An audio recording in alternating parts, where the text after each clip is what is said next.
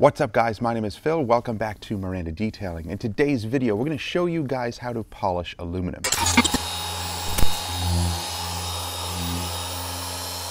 So guys, I'm not big into polishing aluminum and metal. I don't have a call for it here in my detailing business, but I do have aluminum on my trailer. So the diamond plate in the front and the V-nose and also the fenders that go over the wheels are aluminum. And they have really oxidized, they've faded out, and I really need to clean them and polish them to make them look nice again. So the products I'm going to use are from Renegade. So Renegade makes a line, an entire detailing line, but I got these products from Car Supply's warehouse. So if you do want to pick up some really good metal and aluminum polishing products, then check out Car Supply's warehouse. They have the entire line there, from compounds and polishes and wheels that you can polish huge semis like Jason here.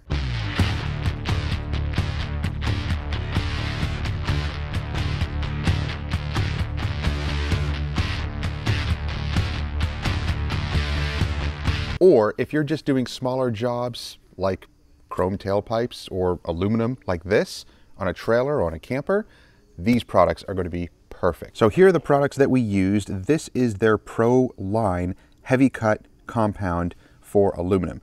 Now all types of aluminum. We have our diamond plate aluminum here, and then we have the little fender caps over here. We also have their Rebel metal polish, which is basically like this, but not the Pro level, a little bit of a finer cut. And then we have their Pipe Dream, which is a chrome polish and conditioner. So between these three, along with a couple of different polishers and pads, we're going to shine up this aluminum. Now you can already see the difference. Do you see this here compared to this over here? You can tell this is way glossier, way nicer looking. And then over here, it's faded and oxidized, not looking that great. So what we did here is we used our little mini rotary polisher with a little wool pad. This provides some great cut. And then we just used an orange foam pad to polish. Now you can see they turn black. It's true aluminum. It's uncoated, not clear coated. So when you compound it and polish it, it's going to leave your pads looking like this. And you can wash them out, but it will stain your pads. A good idea also is to wear gloves and a mask, because this will produce a dust and it's pretty messy. So wear gloves and get grungier towels. Don't use nice towels for aluminum because they're going to get black and grungy and they will not clean up. So let's look at the fender. And I polished down here a little bit, but I didn't go all the way. We're going to see how glossy we can really get this. If we can shine it up like chrome, I'm not sure because the texture on it is a little different, but we'll see. As long as we can shine it up like that on the entire thing, that would be amazing. Now we also have some aluminum trim around the doors. These we can hit by hand, and we'll see if we can clean these up a little bit as well. So what we're going to do first is work on this diamond plate here. So we're going to show you guys how we're going to polish it. Now there's a couple of different things you want to keep in mind and a couple of different options. You can do a lot of this by hand. So I'm going to show you how you can use these by hand and the results you can get. Because you will need to get into these smaller areas by hand. You can't use the machine in there for obvious reasons. And I also have my little Rupes Bigfoot Mini, and I'm going to use this also to see what results we can get. So if you do have a little rotary or a large rotary, doesn't matter. This one is from SPTA, and I do have the little extension rods on here. I have them that go all the way, I don't know, to about 6 inches or so for the extension rods. And it is nice to do that because you have a little better control with this, especially getting around the tighter areas. But again, it's rotary, a little bit different action. It cuts more, it heats up more. So we'll show the difference between using this machine and a DA machine, or see if there is a difference. So let's get started on the diamond plate. We're going to do this small section here. So I am going to use the Rebel Pro Red, the metal polish heavy cut. So shake this up. I'm going to apply, it's pretty runny, so be careful with it. I'm going to apply a little bit on here, not too much, because this does tend to sling also. So remember that. At least it's good. Everybody has masks, so just put it on when doing aluminum polishing. just spread it on without the machine on. Again, remember, rotary, it's going to cause a little bit of sling. So don't overload the pad.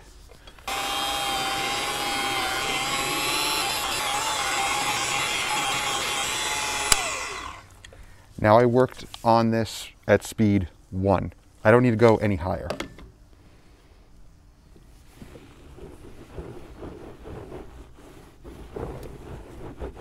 Already made a huge improvement. And if you do have some scratches on here, it will work them out. Maybe not deep scratches, but all right. Already that's looking good, and that's just the cutting phase. So I'm gonna go in by hand, put some on a used applicator. Again, I have plenty of these. Spread it out on here and get into these smaller areas.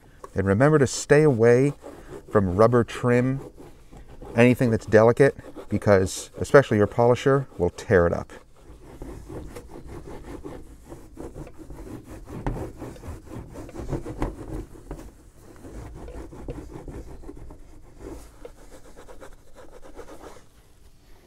You can already tell. Look how nasty the towel looks.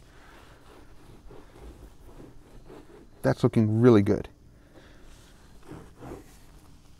So you can already tell the difference. This is still really glossy. This has been cut. You can see that it's cleaned up, but still a little bit hazy. And then this is untouched. So let's cut the entire piece here, and then we'll polish. Now, I'm going to switch over to my DA, just because it's a little easier to handle. And let's see if it can produce the same results.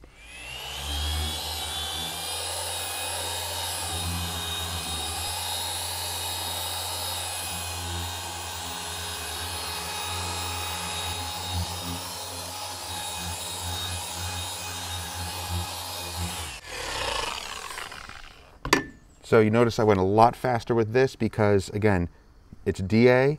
It's not going to cause a lot of sling, and it's a little bit easier to handle.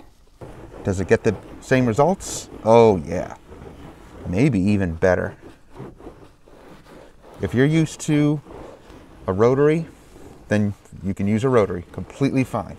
I'm used to DAs, and this looks incredible. What a difference. So this was cut, this was cut. It seems like the finish is better. And then untouched. Man, what a difference.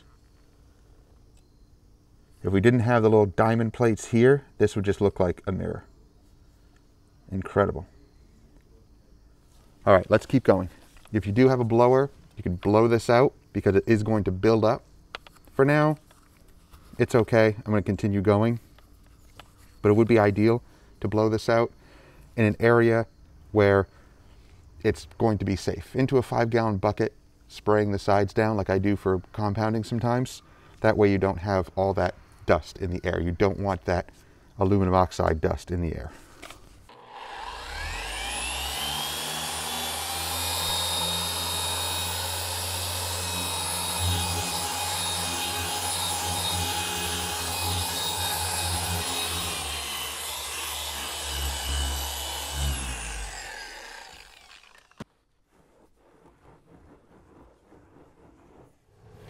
So, as you see, this smudge here, this is not usual because it comes off the painted aluminum just fine.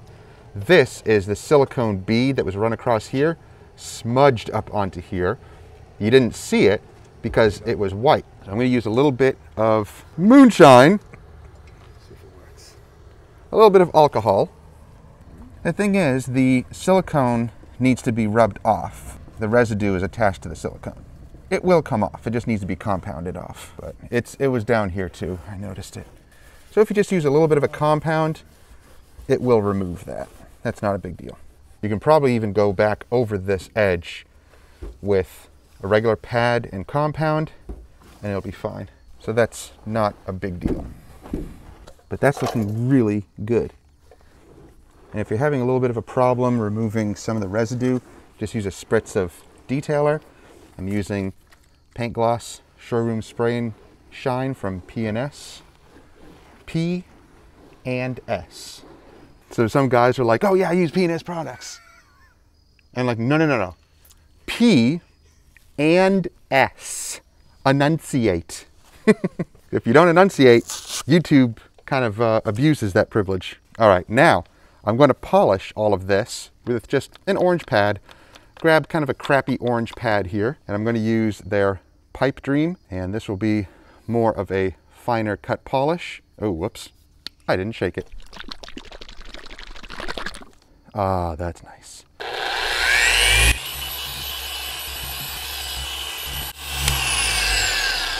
I didn't go full speed. I was only about 2.5. Clean side of the micro. That comes off much easier. Ooh, that looks nice. Gorgeous. That looks like brand new diamond plate.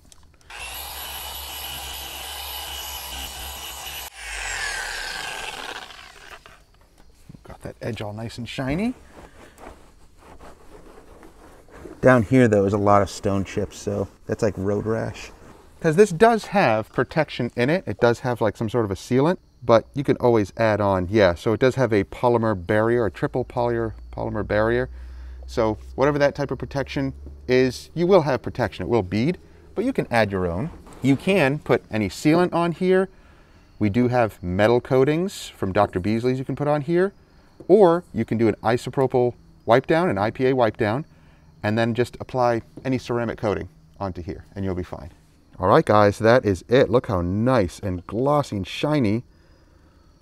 So down here, there's a lot of pitting, stone chips, because of course the diamond plate, this is at the V-nose, and the tires will road rash this area. I even have big stone chips here and here, so it gets peppered, and down here especially.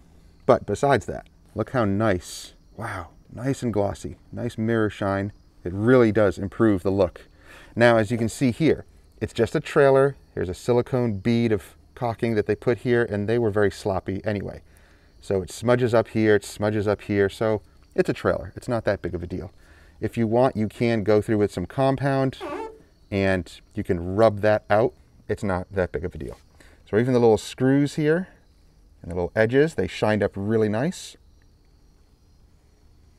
All right, let's move on to the fenders. So here's the fender, and now we already washed the trailer, so that is already done.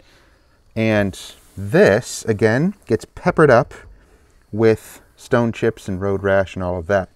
However, you can see the difference already. I started polishing down here, looks way better, and then it's all faded and oxidized up here. So let's cut with the Heavy Cut Pro, the Rebel Red Pro, and let's see. We'll stop about here. That way we can see a clear distinction. And I'm going to use the little wool pad again. You can use whatever pads you want. Even probably a microfiber would work. That was probably a little bit too much. I don't need that much, but that's all right. I'll spread it out.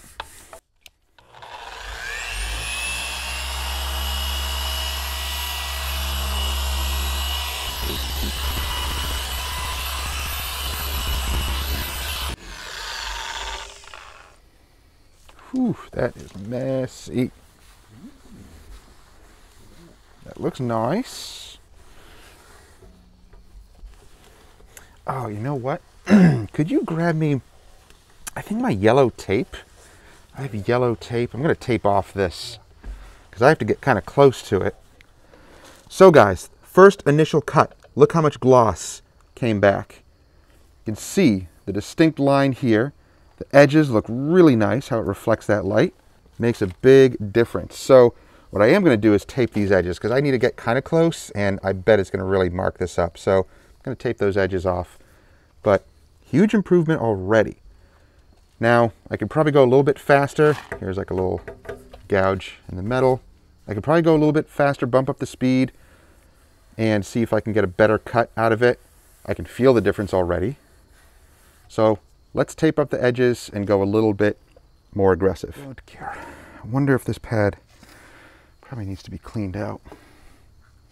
Here's a way of cleaning a pad.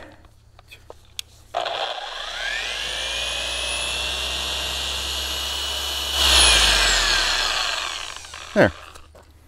That gets most of the gunk out of it.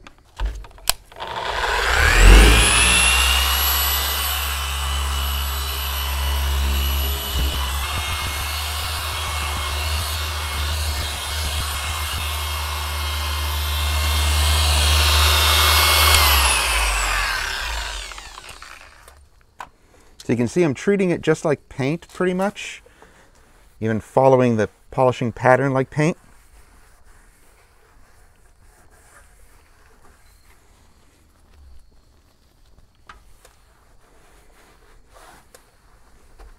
And it's looking better. But I don't think it's going to shine up like chrome necessarily. It's not the same, I don't know, it doesn't have the same texture to it when you look close. It has like a, almost like a grain to it. Yeah, so might be a different type of aluminum, or I don't know, it's different. It's not like a perfectly flat, nice aluminum, which you could probably grind that texture out. I'm sure you could, but I may not go that far. So I'm going to keep going all the way up here.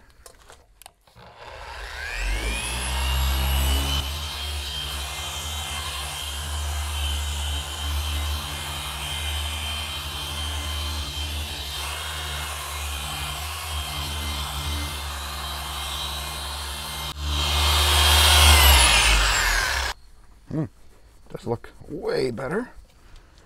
I'm going to go in by hand and attack these corners. Wow. Oh yeah, that made a big difference. I'm going to use the Rebel Red metal polish, the Show Shine. I started to separate a little bit.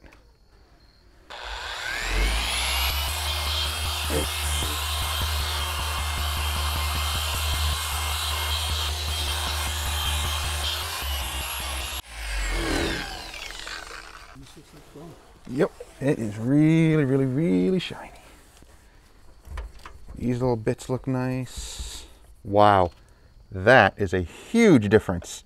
So it's not super crisp and clear like chrome would be, but if you really look closely, you can see a texture in there. So I'm sure you could grind that even more, because aluminum, you can just keep on going and going. But for purposes like this, I'm not going to go crazy. I just need to shine it up, protect it. It does look like chrome here though. The edges look really nice, but you can see it definitely has its imperfections. But what a huge difference from that, kind of that dull, dead look, to that, where it looks new again. Pretty awesome. And even the little chrome bits here, you can get in here by hand and clean it out. That actually responded really nice. So those little bits are all shined up also. So the aluminum wheel fenders look incredible. Wow, that cleaned up really well. Now, you can also use them on the little aluminum trim here. So I just hand polished these and look how nice they look. So I went up to here and you can see nice and clean and glossy and shiny, and then it gets dull. So these can all be done by hand. It does not take much at all. Let me show you. So all you need to do is take a little bit of the Rebel Red Show Shine. You can also do this with the chrome polish, but this has a little bit more cut. And then you butterfly it and use the point of your finger to really pinpoint where you want the polish to go. So let's polish this area. I actually just polished this area here. So let's go down here and just show you how easy it is to use.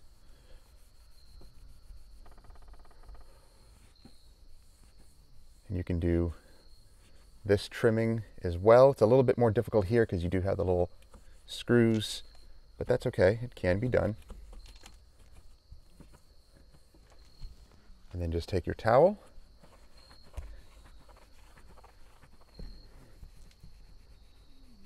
and clean off the residue. And if you do get any on the paint, it's not a big deal. A little bit of quick detailer, clean side of the towel, and it'll wipe off. But look what a difference it makes cleaning up the aluminum trim around the doors. Makes it look brand new again. Awesome. Now what can we do about the locks here? Let's see. I'm going to take the Rebel Red again. Just a little bit. Oops, that's a lot of it. Butterfly it and just work it into the metal.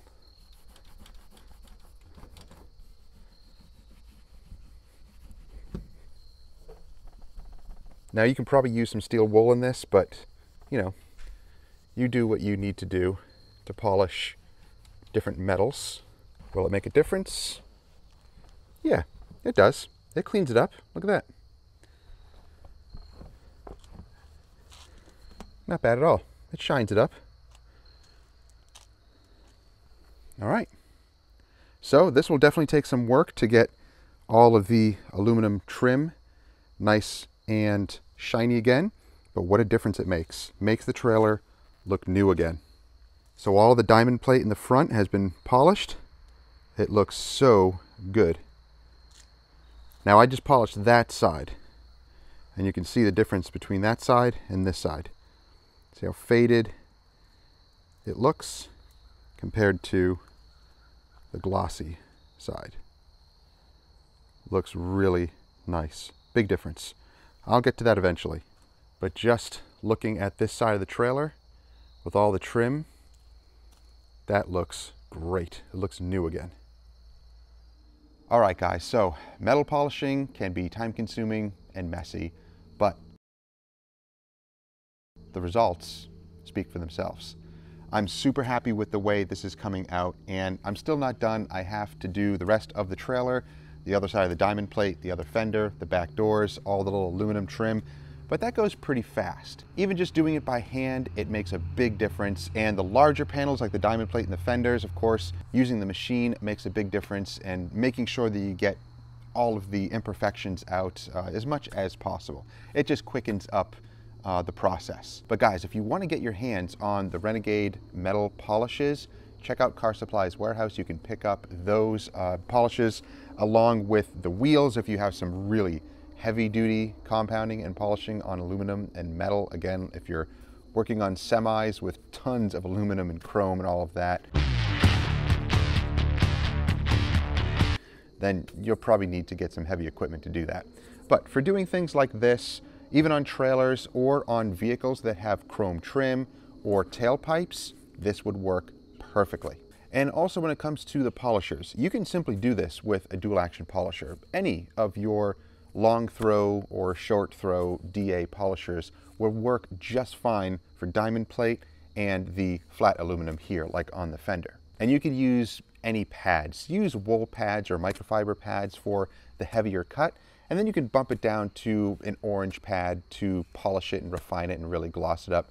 And I just use cheap wool and foam pads, and they work really, really well. And remember too, with the towels and everything is gonna get really messy. So these towels, of course, I'm not gonna use them again on anything, just because if you wash them in the washer, all that aluminum oxide gets everywhere and potentially could stain all sorts of stuff. So I'm not even gonna worry about that at all. I'll chuck those, same with the pads, I'll chuck, and make sure to wear a mask if you want, safety goggles as well, and gloves, because the aluminum oxide will stain your hands and anything it comes in contact with. As you can see, it's still up here a little bit. Even though I compounded it off, I went back with it and just rubbed with the towel, and it got onto the silicone up here, which I hate. But I'll clean those little edges up. But it's not a big deal. Again, it's a work trailer.